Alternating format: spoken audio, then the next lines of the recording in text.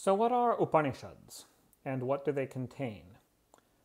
Upanishads are a series of ancient Hindu sacred scriptures composed in the Sanskrit language thousands of years ago.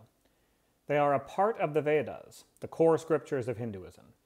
Specifically, they are the main section that explains the esoteric inner meaning of the Vedas, and are concerned much less with outer rituals and more with internal mystical experience of the one reality that encompasses all existence. The Upanishads primarily use the term Brahman to refer to this one supreme reality. Being the esoteric part of the Vedas, the Upanishads contain some of the central philosophical spiritual concepts of Hinduism and ancient Indian thought generally, and are among the most important literature in the history of India and indeed the whole human race by any reasonable standard, even if you're not a Hindu. The central idea of the Upanishads is that the consciousness of every living being is the Atman, or self, sometimes loosely translated as soul, a primordial unit of consciousness, independent of and ultimately unaffected by the body.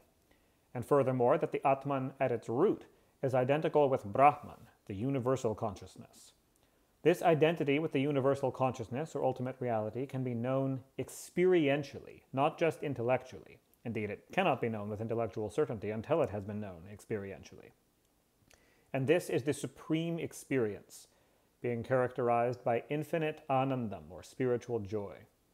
The Upanishads are essentially manuals for attaining this experience. They contain many more things too, indeed so many that it would take a vast treatise just to comprehensively summarize their contents, but what I described above is the main point. As for the word Upanishad itself, it means to sit near.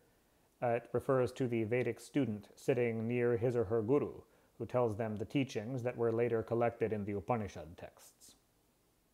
If there's something in this video that you'd like to know more about, or if you have another question about Hinduism for me, please leave it in the comments.